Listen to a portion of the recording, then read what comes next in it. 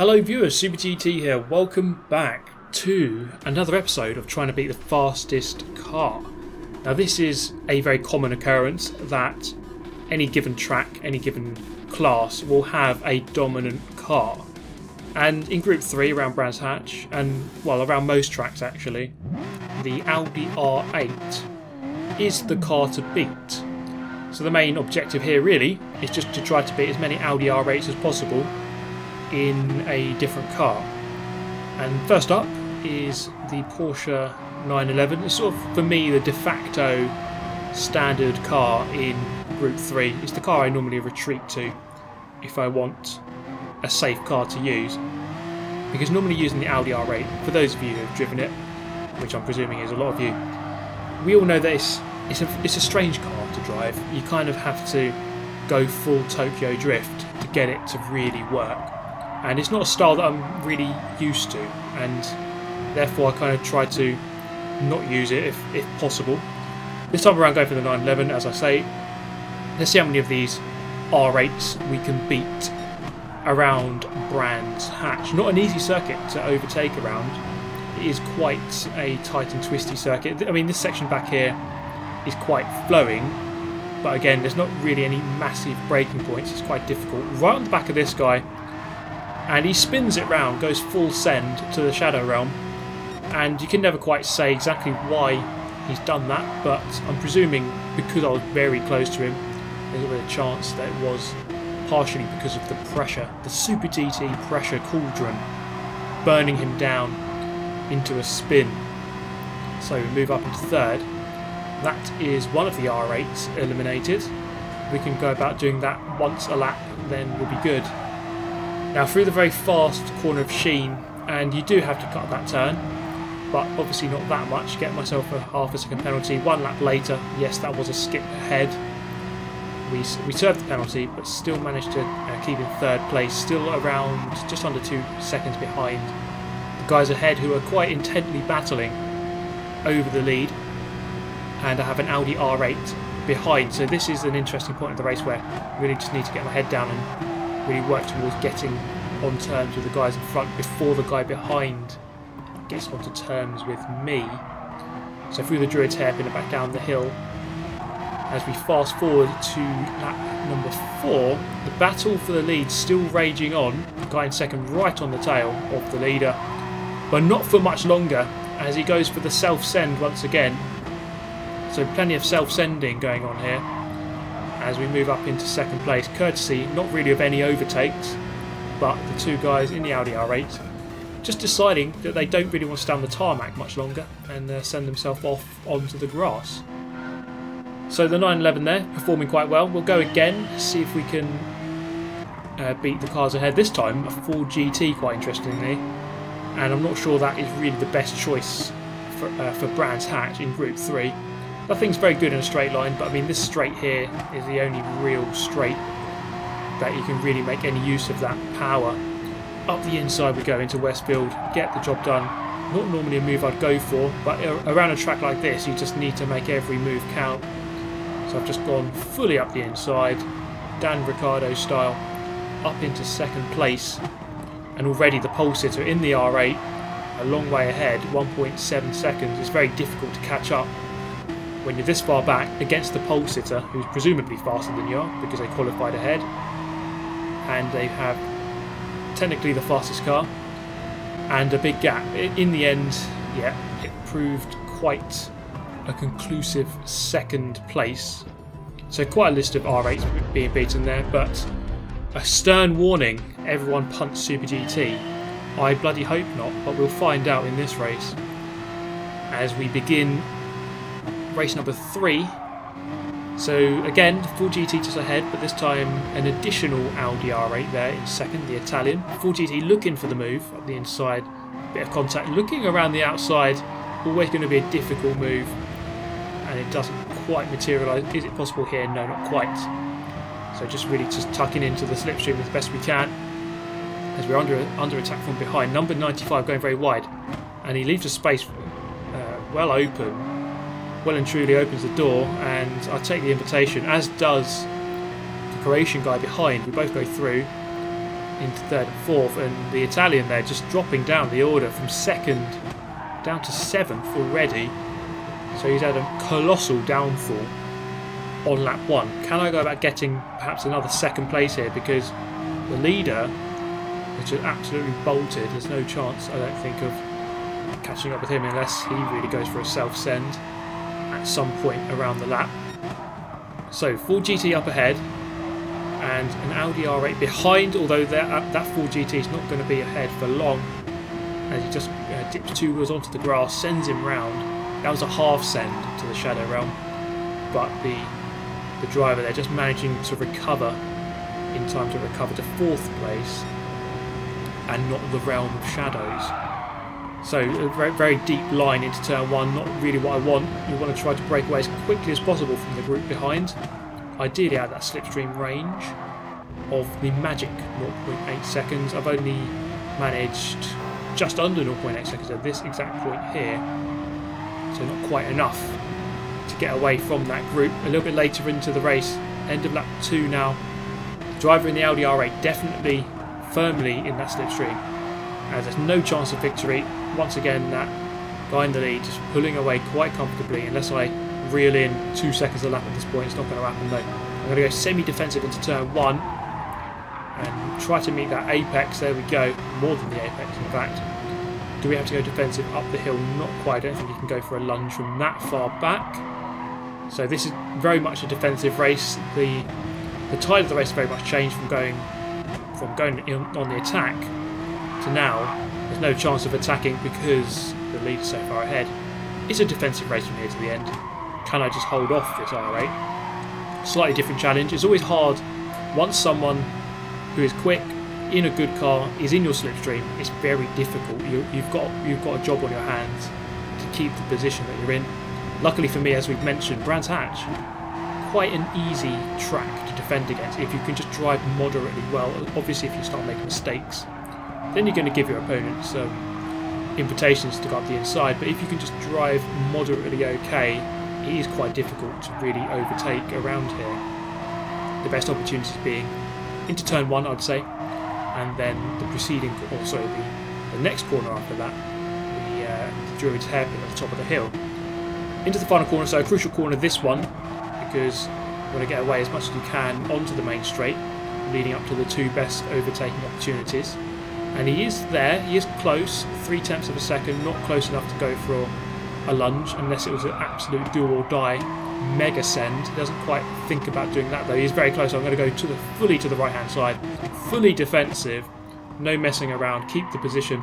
Just shows you once the driver is behind and they are very close within striking range, you can just send it on the inside. There's not much they can do. They're not going to be able to go around the whole outside of a very tight hairpin. It's just almost impossible to do. And with 2 laps to go, the pressure is building here. Will I be able to keep this position? Moving over to the left hand side early to try to break that toe. To come down the dip and up into Hawthorne Bend. Fast sweeping right hand. Also fast sweeping right handers characterise this section of the circuit. Another one here, Westfield Bend, out very early to the outside, and you can take plenty of the excess curb on the outside. Sheen curve, very difficult to get right, very easy to go wide on the left hand side. And then finally we have a bit of respite with a left-hander of Sterling's up towards the final corner. And again, you can see just how close he is as we come up to the final lap. He is within 1/4 of a second. Once someone's within 1/4 of a second, they're pretty much right on you. And you can see it on the radar, he is on my tail. So going fully defensive here, he's going to wait to go to the left-hand side.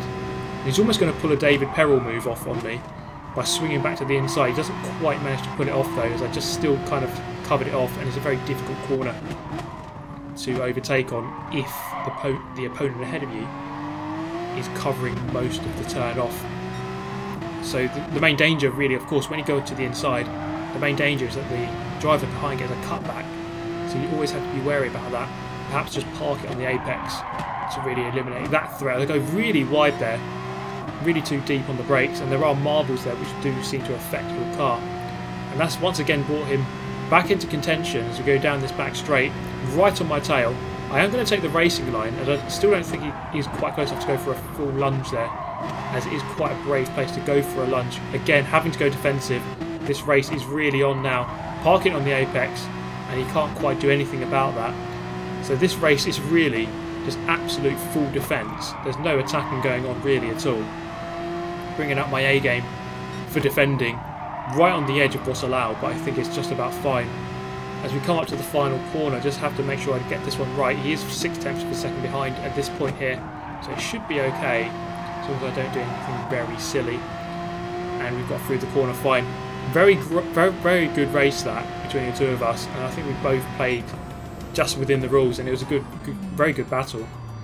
And beating plenty of Audi R8s, apart from obviously the leader of the race, to finish eventually in 2nd place. So we're going to move to a different car now, the BMW M6 GT3, the big boy. Now with the recent update 1.39, the cars do handle slightly differently, and I felt like we'll try out something different, something I haven't really used too much before, and that's the BMW M6. And actually I think it is a decent car. It's just a little bit leery on the corner exit, so you do have to watch out for that.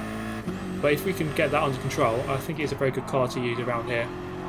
In fact, my first qualifying lap, or my first practice lap in this car was actually quite good, and not too far off from my record from the Porsche. So that boded well for this race. But coming out of here, you see already that kind of just proves to you just how dangerous this car can be, as I almost lose it. I almost send myself to the realm, but just managed to control the car in time before that delivery gets sent.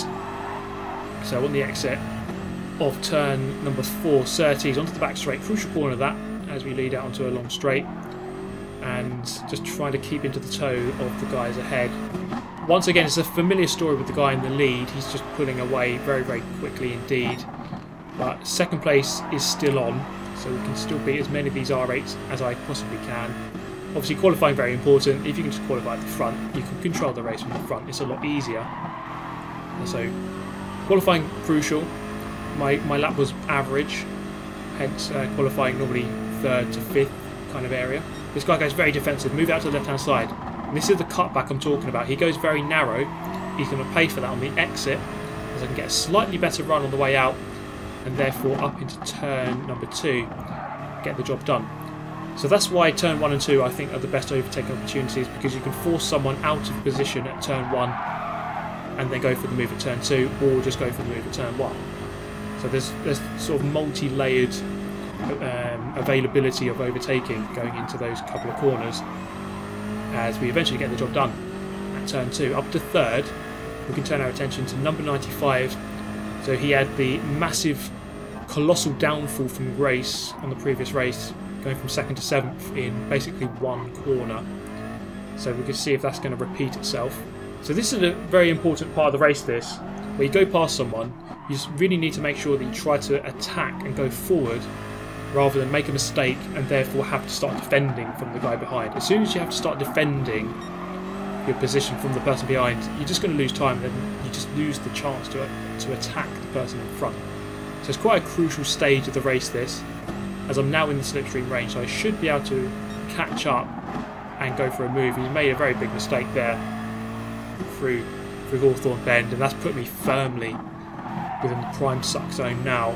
So he's not really got much chance of trying to shake me off, unless he shakes himself off by going flying off the circuit, as he almost does there. You see the two wheels just grazing the grass, kicking up a little bit of dust, but the send wasn't quite on as he stays on the circuit. Look into the inside, the M6, good power, down this back straight into the final turn. Not quite enough of an overlap, and it gets a little bit awkward between the two of us. Audi R8 behind, the Croatian driver, very close indeed.